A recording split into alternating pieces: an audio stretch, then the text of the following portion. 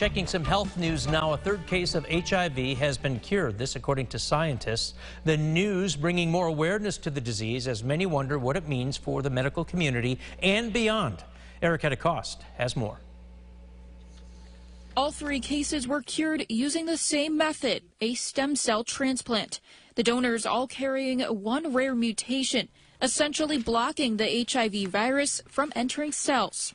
A couple of years into that treatment, they stopped HIV medications, and these three patients then had no further detectable HIV virus in their blood. Exciting news worldwide, but Dr. Anya Butler says it's not the whole picture. The treatment is only for those with severe cancer and can be life-threatening. It's not going to be available for everybody because these patients now trade their HIV medications for arguably much more toxic chemotherapy medications. So while it's not the cure, Dr. Butler says the good news is we've still made incredible progress in treating HIV.